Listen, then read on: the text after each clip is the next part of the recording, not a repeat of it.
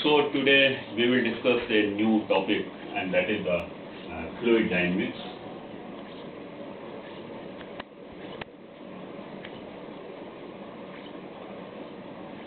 The fluid dynamics is very important in sedimentology. We will study the laminar flow,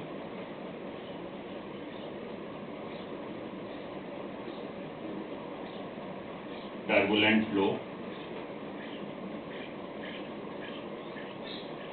Reynold number,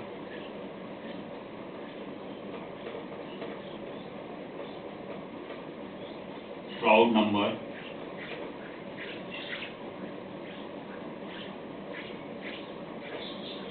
and then the flow regime.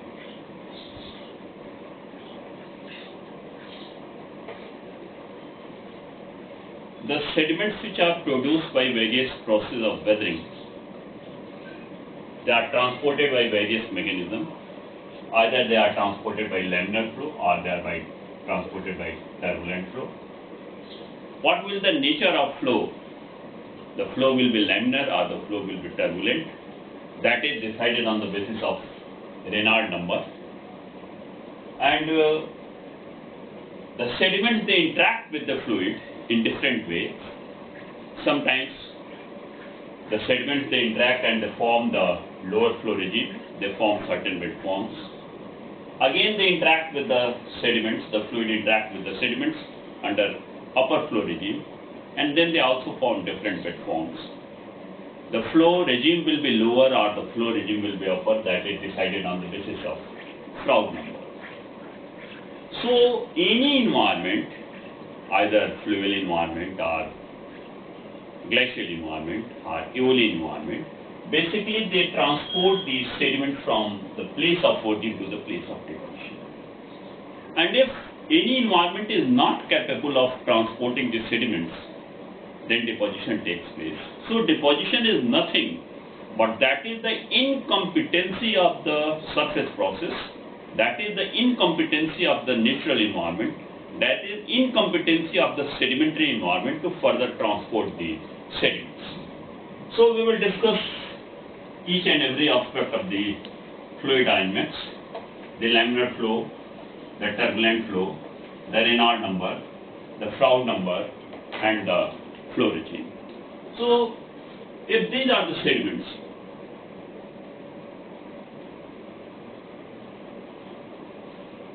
we need minimum energy to transport these finer sediments.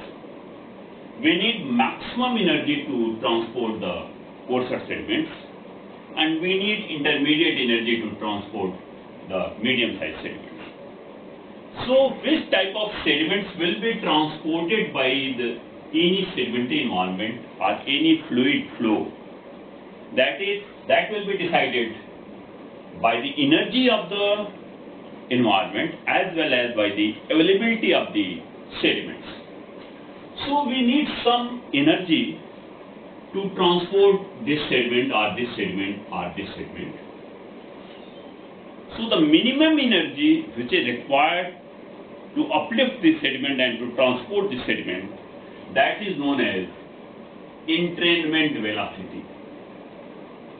So this entrainment velocity is very, very important, because it is the minimum velocity which is required to uplift the sediments as well as to transport the sediments. So what is the laminar flow? In the case of laminar flow, this is laminar flow. So different layers of the flow, they are moving parallel to each other. Different layer of the flow, they are moving in the same general direction. Different layers of the flow, they are never coming in contact with each other, means no mixing is taking place. And if the flow is laminar, it means the velocity of the flow is low, and the surface on which the flow is taking place, that is smooth. In the case of turbulent flow,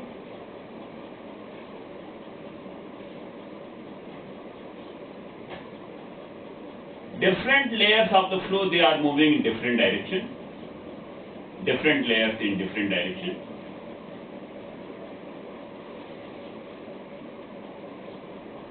And because the layers are moving in different direction, they are not moving parallel to each other, therefore mixing will take place.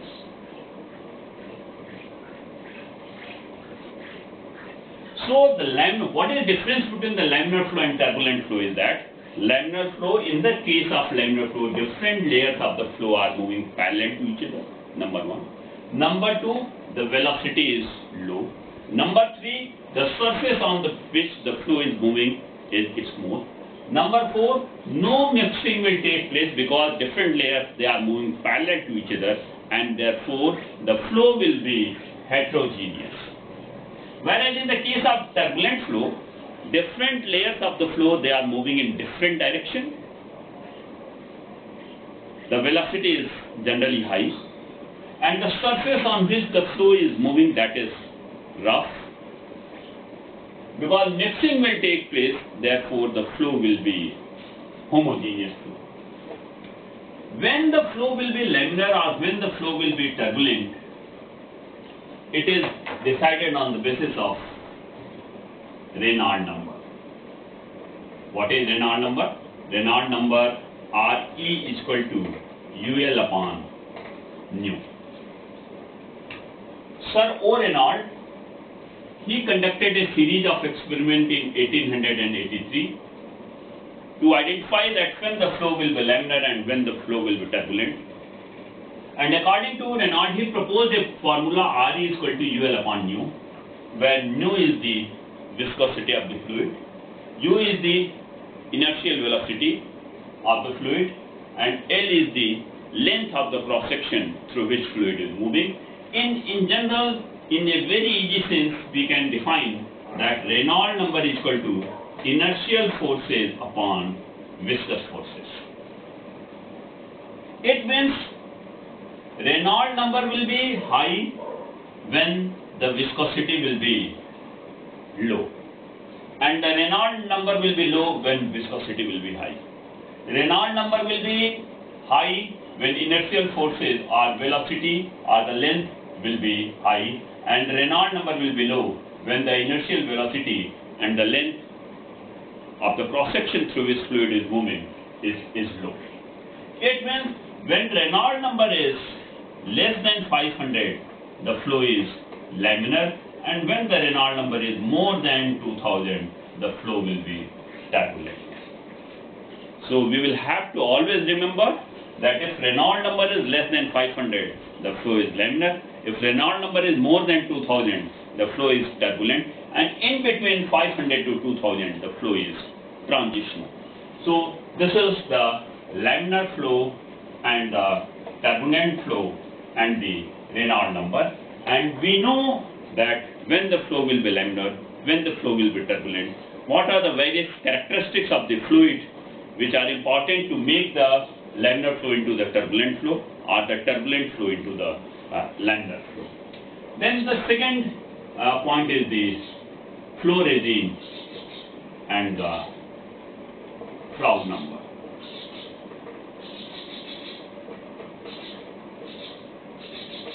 Froude number is again a dimensionless parameter, and Froude number Fr is equal to inertial forces upon gravitational forces is equal to U upon under root G d,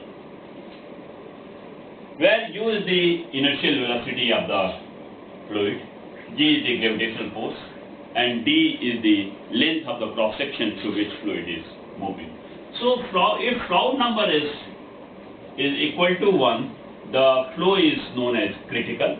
If Froude number is greater than 1, the flow is known as supercritical, and if Froude number is less than 1, the flow is known as subcritical. When the Froude number is less than 1, means Froude number is less than 1, that is known as subcritical flow.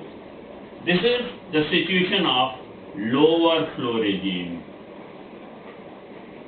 Lower flow regime. When the Froude number is less than 1, means the gravitational forces are higher than the inertial force. Froude number is less than 1 means gravitational forces are stronger than the inertial forces. This is the situation of lower flow regime. This is the situation of subcritical flow, means flow will be low. And you can just look at the formula that Froude number is equal to inertial forces upon gravitational forces, and if Froude number is less than 1, it means gravitational forces are higher than the inertial forces, means the forces which are trying to stop the movement of the fluid, they are stronger than the forces which are trying to move the fluid. So there are two situations. Number one, the inertial forces which are trying to move the fluid, whereas the gravitational forces which are trying to stop the movement of the fluid. And in this situation, the forces in the subcritical flow or lower flow regime, in this situation, because Froude number is less than 1, means gravitational forces are stronger than the inertial forces, it means the forces which are trying to stop the movement of the fluid, they are stronger than the forces which are trying to move the fluid. As a result, the wave will move upstream. This is very, very important, that in this lower flow regime or in the subcritical flow, the wave will move upstream. And if you just look at the river at a number of places, you can observe it visually. Then the second situation, when Froude number is greater than 1, means gravitational forces are smaller than the inertial forces. This is known as supercritical flow. And in this situation, because the forces which are trying to stop the movement of the fluid, they are smaller than the forces which are trying to move the fluid. In this situation, the wave will move downstream. So this is very, very important in the case of Froude. So there are two types of flow regime. One is known as upper flow regime, and the second is known as lower flow regime. And when the flow will be upper or when the flow will be lower, it is decided on the basis of Froude number. If Froude number is less than 1, that is lower flow regime, and if Froude number is greater than 1, that is upper flow regime. In the lower flow regime, generally the velocity is low, and in the upper flow regime, generally the velocity is high. So there is one more very important term, and that is known as bed forms. Ripple mark is a bed form. You must be knowing sand dunes, they are bed forms. The anti-dunes, they are bed forms. The plain beds, they are bed forms. So what are bed forms? Bed forms are nothing but they are the geomorphic units which are formed by the interaction of the sediment, if these are the sediments, when they come in contact with the fluid. And as soon as the sediment will come in contact with the fluid, the first bed form which is formed is like this. The sediments will be, they will move like this and they will be deposited like this, and this is known as plain bed. So the first bed form which is formed under the lower flow regime is known as lower plain bed. Then with the slight increase in velocity, the sediments will move and they will form like this. What is this? This is ripple marks. It means the second bed forms under lower flow regime are the ripple marks. With further increase in velocity, the amplitude and the wavelength of the ripple marks will increase and sand dunes will be formed. With further increase in velocity of the fluid, the amplitude and the wavelength of the ripples and the sand dunes will further increase and they will form the mega ripples. So in the lower flow regime, the important bed forms which are formed are lower plain bed, ripple marks, then sand dunes, and then mega ripples. With further increase in velocity, the flow regime will change. The Froude number will increase from 1, and the flow will be under upper flow regime. And with further increase in velocity, the sand dunes and the mega ripples, they will again become the flat, and this is known as upper plane beds. This is the first bed form of upper flow regime. With further increase in velocity, anti-dunes are formed. Why they are known as anti-dunes? Because number one, dunes are formed in lower flow regime, whereas anti-dunes are formed in upper flow regime. In the case of dunes, the crust and trough of the dunes, they are not synchronized with the crust and trough of the waves, whereas in the case of anti-dunes, the crust and trough of the dunes, they are in phase with the crust and trough of the waves. That's why they are known as anti-dunes. So, in the lower flow regime, the important bed forms are nothing, but they are the geomorphic features which are formed by the interaction of the sediment with the fluid.